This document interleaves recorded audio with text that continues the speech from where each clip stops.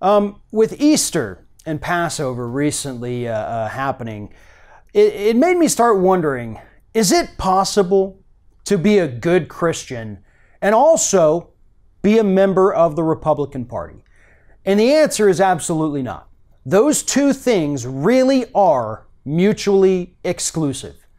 There is no overlap between being a good Christian and being a member of the Republican Party. Now, if you're not a Christian, sure, absolutely, the Republican Party is the best place for you to go because it is a completely immoral, unethical garbage heap that doesn't care about anything or anyone unless you've got millions of dollars, and even more so if you have billions of dollars.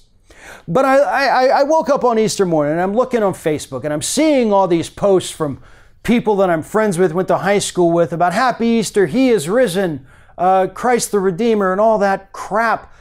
And I also see these people talk shit about Democrats on Facebook and talk about why Trump is actually doing a really great job and he is a good Christian. No, he's not. He's absolutely not, and you're lying to yourself if you think that Donald Trump has any bit of Christianity inside of him. I guarantee you the idiot couldn't even tell you what the 10 Commandments are. He probably couldn't even name 2 or 3 out of all of the apostles. But that's the problem with the religious right here in the United States. They vote based on their religion. But not even just their religion. They vote based on one issue that their religion, their warped view of Christianity, tells them they should vote based on. And that's abortion. Every religious right voter in this country votes based on abortion.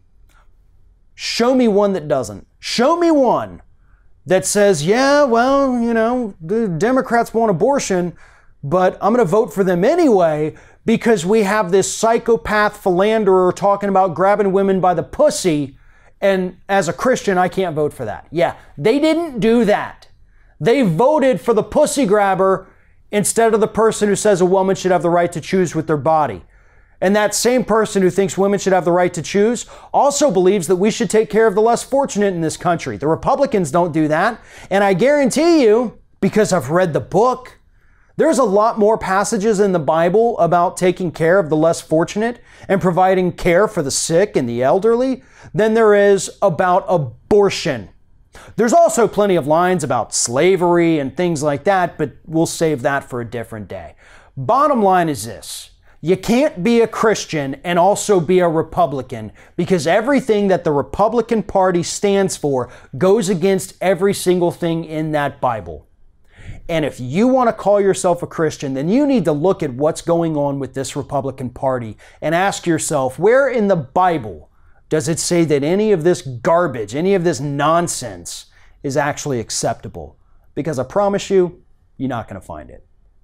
If you're thinking about subscribing to our channel, I strongly encourage you to do that. But if you're not thinking about subscribing, I would encourage you to start thinking about it, and then once you're thinking about it, actually go and do it. You can see the subscribe button right there on the screen, or if you're watching on a different platform, go to youtube.com/theringofFire.